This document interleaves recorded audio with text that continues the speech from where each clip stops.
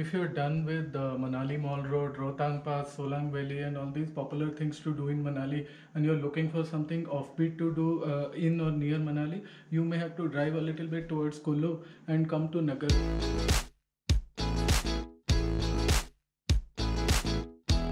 We are in Naggar in Himachal Pradesh, which is around 25 kilometers from Manali. Today we are going to explore a hidden gem of this region, tucked away in a very scenic location, Nicolas Roerich Art Museum in Naggar Kullu. We are here on October 3rd, just 2 days after the Himachal government opened Manali for tourists after Corona. Anyway, there are not too many takers for museums, and post-Corona, we were not even sure if the museum is open for tourists. Lucky for us, the museum is open, but strangely, there is not a single soul here. Even the ticket window is closed. We started climbing up, following the direction sign for the museum.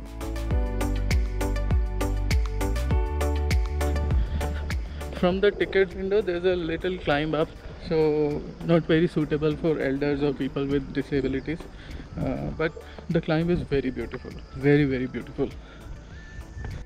The Russian painter and explorer Nicholas Roerich settled in Naggar in the early 20th century. The Roerich estate, his two-floor house, is now a museum and key attraction of the town. The Roerich Art Gallery is about 2 kilometers from Naggar Castle that we have already covered in an earlier vlog. We are at the Roerich Museum at Kullu. Roerich Museum has been on a list for very long. Sandeep's last visit to Manali, he was a little disappointed because they were shut for a very long lunch. Nicolas Roerich was a Russian painter who came and settled at Manali and made this place his home. This museum contains copies of his art, his painting, a lot of local artwork, stone carvings, utensils, embroidery and all that he has collected from this Kullu, Naggar, Manali region.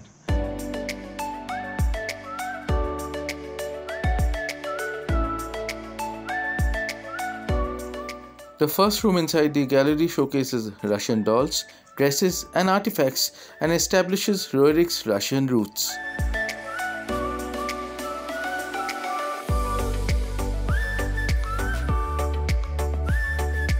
The next room on the ground floor showcases the temple art and architecture in Kullu Valley. We were spellbound by an intricately carved wooden gate placed here.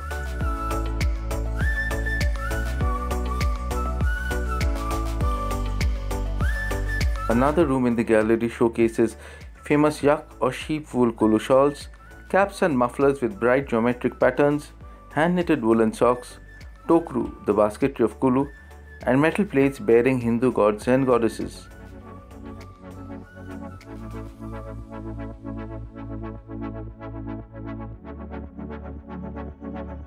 There are pattus or Kullu wraparounds for women and Himachali scarves on display. On the other side, some beautiful pieces of Kangra paintings enhance the appeal of this gallery. Then there are brass repose god faces that are used to represent the deities during ceremonial processions.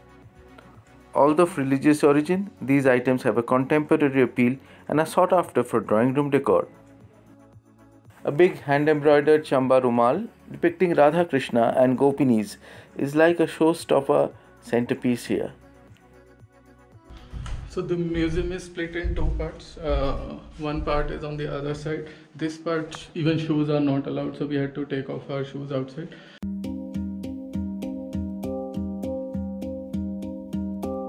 We were most impressed with the grand paintings by Roerich in bright colors that might seem a little too bright until you see the nature and the sky in Manali and Kullu Valley, and then you realize from where do these works draw their exuberance.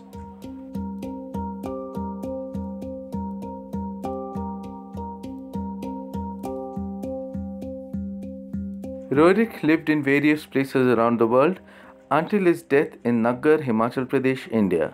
This is marked as flags on a rotating globe inside another room in the gallery.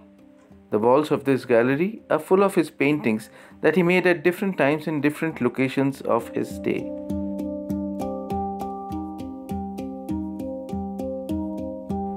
A separate wall is reserved for Roerich's wife Helena's sketches. Contrary to Roerich, Helena's sketches are subtle, yet reflect her deep understanding of the subject.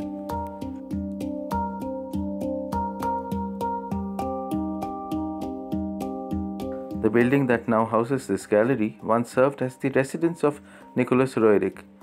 Himachal Pradesh and the Russian government have formed a trust to run this art gallery as a heritage museum.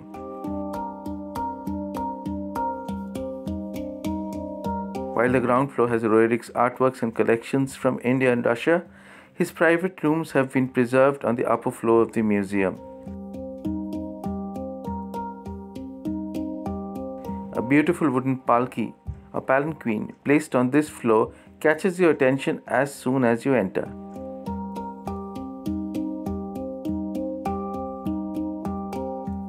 Trained as an artist and a lawyer, Nicholas Roerich's interests also included literature, philosophy, and archaeology.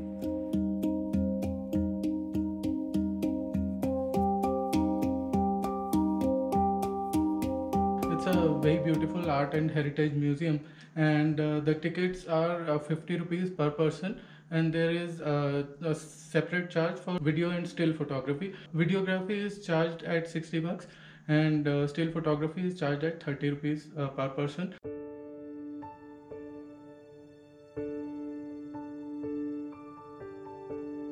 You know, if you come here, then you can cover quite a few things in one stretch. So you can start with Roerich Museum, and then you can actually go to Tripura Sundari Temple, which is like in the vicinity, and it's a very beautiful temple. And then below that is your Naggar Castle, which is a great place, and a lot of films have been shot there.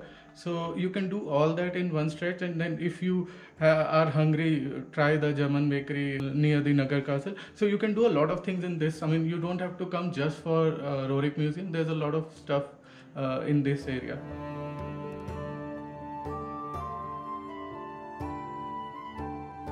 The display is not boring at all. So there's a lot of stuff that children would like. A lot of paintings and hand-drawn sketches and interesting stuff. And it doesn't have that eerie feeling that a lot of museums that we've seen in the past have. So everything is well lit and spacious, and the displays are well in order.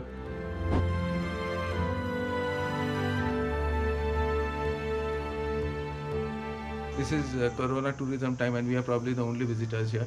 Places, so basically it's well lit and it's very serene and tranquil, and it's really how a museum should be.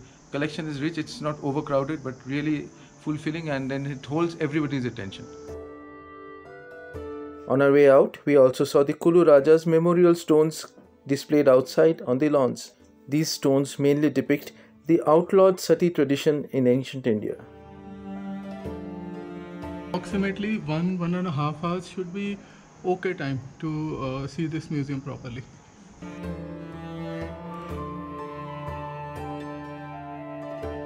With this, we come to the end of a series of Kullu Manali vlogs. Time for us to sign off from Manali. See you in another vlog. If you like this video, please do give it a thumbs up. Please don't forget to subscribe to Delhi Fundus if you haven't done so already. Please press the bell icon to be notified for our next videos. Thanks and goodbye.